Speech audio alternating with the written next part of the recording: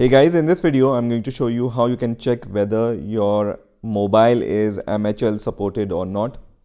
So the check is really easy. What you need to do is just go to your Play Store and search for MHL checker, and the first result here is MHL checker, which is the most popular one also, but you can choose any other app from here. I'm going to choose this one which says MHL checker check HDMI, and then I'm going to install this app.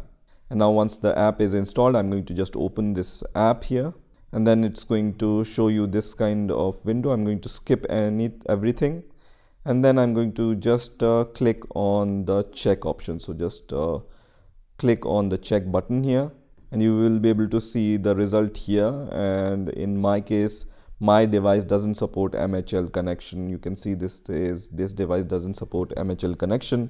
But if the Android phone or any other phone supports MHL connection, then it will be displayed in the results here. So this is how you can check whether your phone supports MHL or not. I hope you have enjoyed this video, and I will see you in the next video.